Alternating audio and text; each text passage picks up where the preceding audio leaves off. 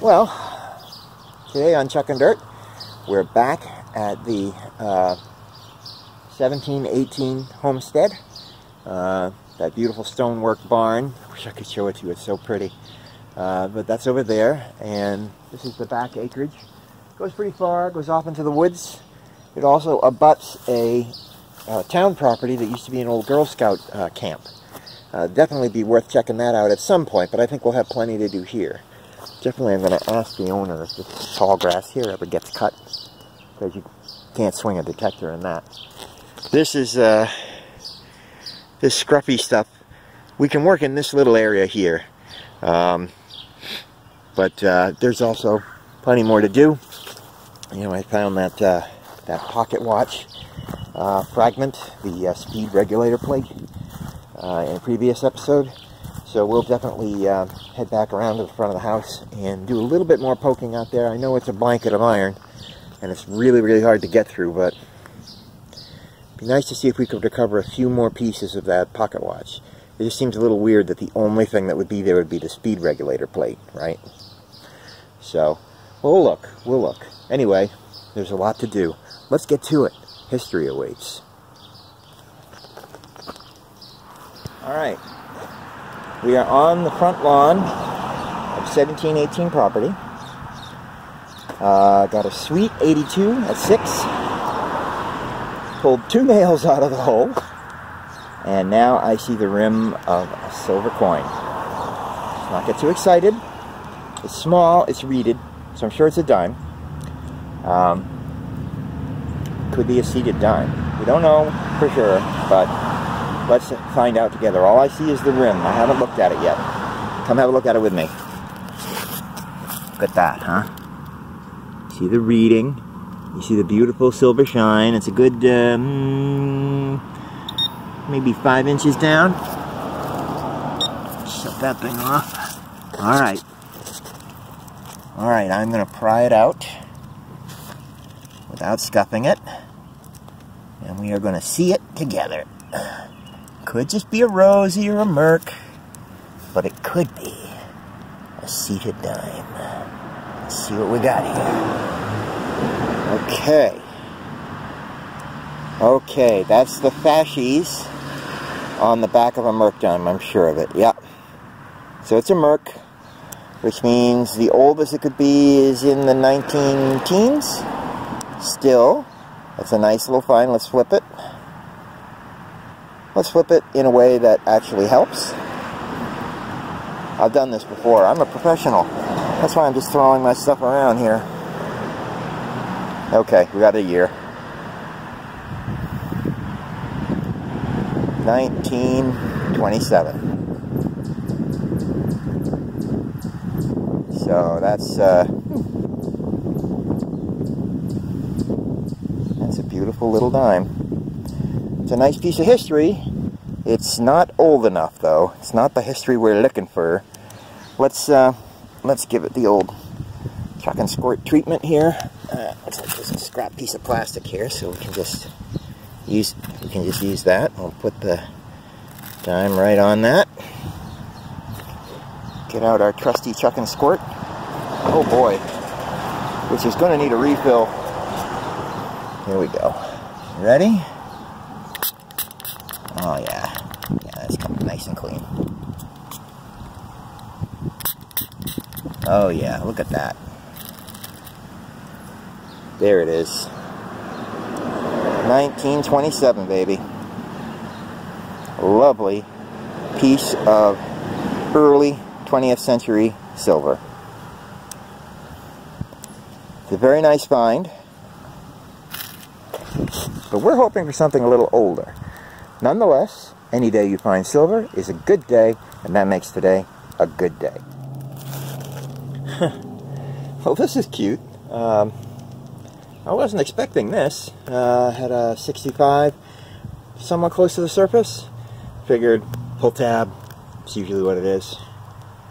No, it's a kitty. Look at how cute it is. Now, I don't know if that was like a bracelet charm or something like that, but I did, you know, use a little chuck and squirt on it, and right there, let's see if we can do it this way. Right there, you can see it says Bow Sterling. So that is a little sterling silver kitty cat. I don't know what it was. I don't see any attachment points for like a bracelet or you know, an earring or anything like that. It's obviously some sort of little silver kitty cat. It must have been a decoration for something. Perhaps a charm bracelet, or who knows? I mean, it could have hung from a cat's collar. Seems unlikely, given how likely it is that a cat would lose it. But that is really cute. A little tiny piece of treasure. Any day you find silver is a good day. And also the use of the word sterling, as opposed to 925, is an indication of age. More recent sterling jewelry will say 925 on it. The use of the word sterling indicates it's a little older. I don't think it's very old, but it's older. It's not like a recent item. I don't think, anyway. But this is pretty cool. That's a first. That's definitely a first for me. Any day you find silver is a good day, and we are on board twice now. Alright, let's see if we can find something really old. Well, I took a journey off into the back lot. Not having a lot of luck back there. Ground doesn't sound right. It's too quiet. It should be choked with iron. I don't know. I must not be in the right spot. It's just... It's supposed to be a dairy farm, right? No milk can lids. No mason jar lids. No cow tags. Not a single cow tag. I should have like 20 in my bag by now. It's very strange. I don't know. I have a funny feeling something was done to that backfield, you know. Maybe after this place was a dairy farm and was converted for other use. Maybe someone went back there with a plow and or a bulldozer and bulldozed the field and brought in new soil or something, because it sounds new. Doesn't sound like an old place should. I mean, I've hunted properties from the 1700s before. So, I'm having trouble turning up anything that indicates the age of this place as being any place anywhere older than like the 1880s. Until now, I think this gets us to the 1860s, but I'm not sure. Have a look.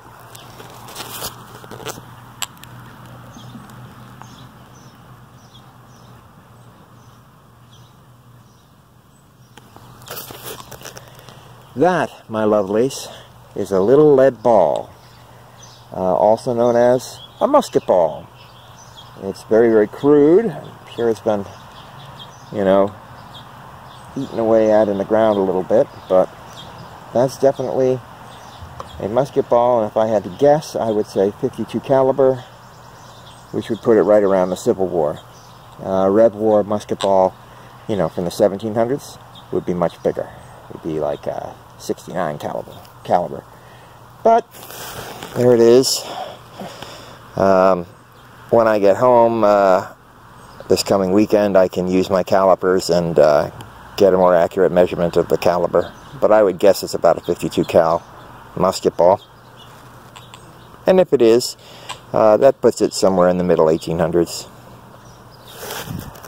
Not one flat button. Not one. Something's not right. I haven't quite figured out what it is. Something's amiss. Something's amiss. But I'll get to the bottom of it. And you can get to the bottom of it with me. I am getting tired, but I'm going to putter for a little bit longer.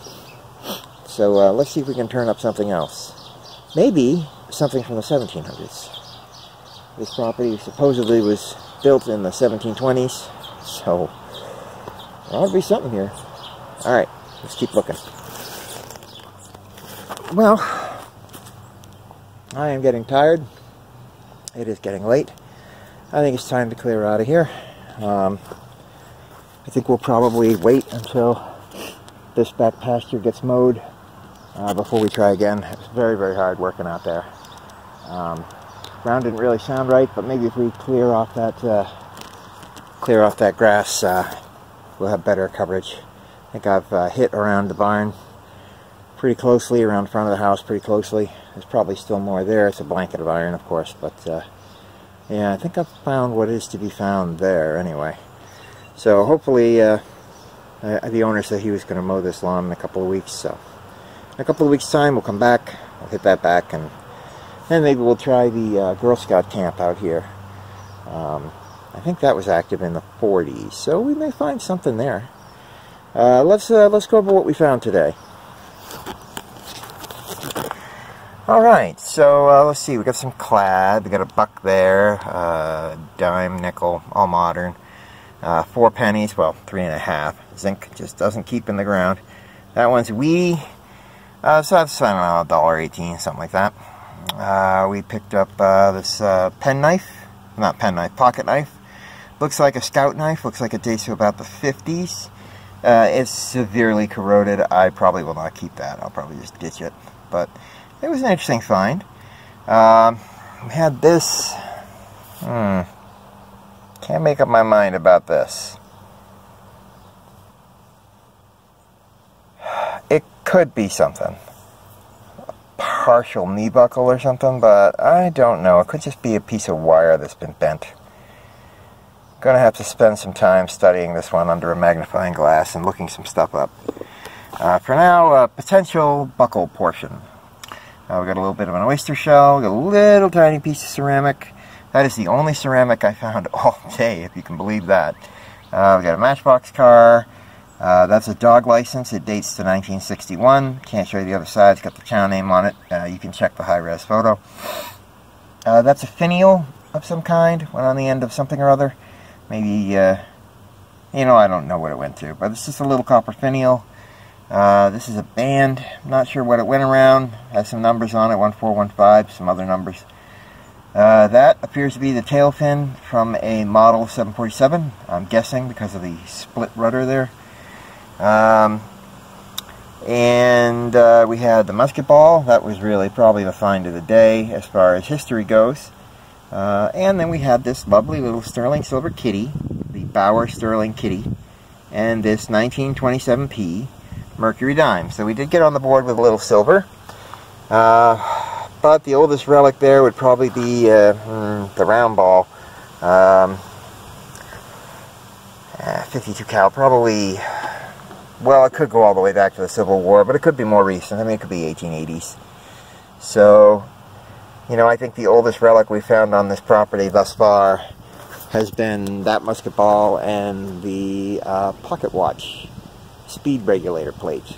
And they're both from the same era. So far, nothing has turned up here older than the 1880s. And no flat buttons. It's very strange. Not a single flat button. Anyway, that's about it for today. I'm tuckered out. Time to split. I hope you've enjoyed this hunt. I enjoyed having you come along with me, and I will see you on the next hunt. So, as a follow-up, I did eventually figure out or find out what was going on with this property. I had a talk with the current landowner after visiting it a few times. A couple more times I visited, I didn't film because I didn't find anything. I talked to the landowner, and he talked to the previous property owner. And it turned out that in the previous property owner's family there was a teenager who was a metal detectorist. So you've got a young guy, he's a teen, doesn't have anything better to do, so he's metal detecting on that property every day for years. I know they say no ground is ever hunted out, and as you can see, a couple of things did turn up here, and there may be some more. I think there might be one short clip from a future episode where I find one more thing there, but most of it is gone. That's what was going on with the ground. So anyway, even so, we still found some good stuff. Hope you enjoyed what we did find. Well, I'm back on the 1718 property today, site of the old dairy farm. And I was here yesterday, but only for a few minutes. I got here for like 10 minutes, and then I realized there was an errand I was supposed to run, so I had to boogie on out of here. But before I left, I still found a beautiful coin. I'm going to show that to you now. And so this is an 1887 Indian head penny. Looks pretty good. Came out of the ground very, very nice.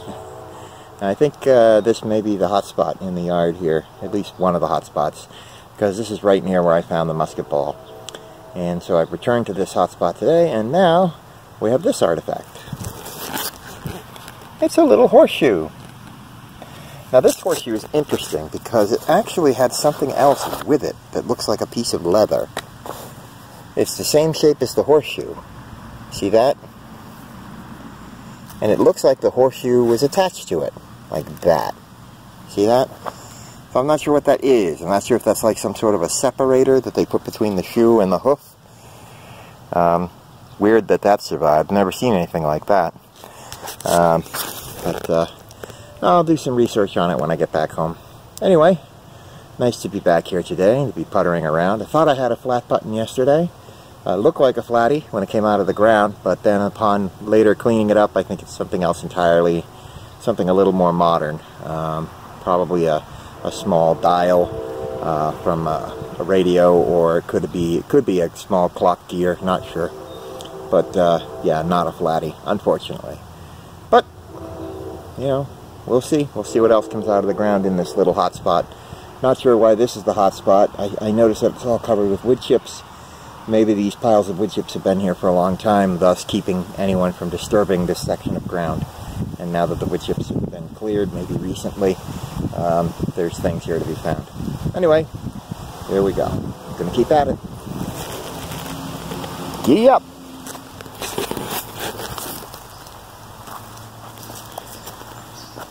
Detectorists everywhere will tell you that it's a burden. It's a burden being so irresistible to other people. We have a lot of romantic partners in this business, and it's just because of the allure of this hobby. You know, there's nothing more arousing or romantically appealing than someone who comes home covered in dirt, bearing 22 cents and something rusty from the latter century. But there is one advantage if you're a detectorist that you can apply. Something that makes you even more attractive to your partner. And that is coming home without Lyme disease. And that's why I use Deep Woods Off. That smell! Oh my God! Anyway, for the discerning detectorist who wants to come home safe and non-contagious with a person in their life.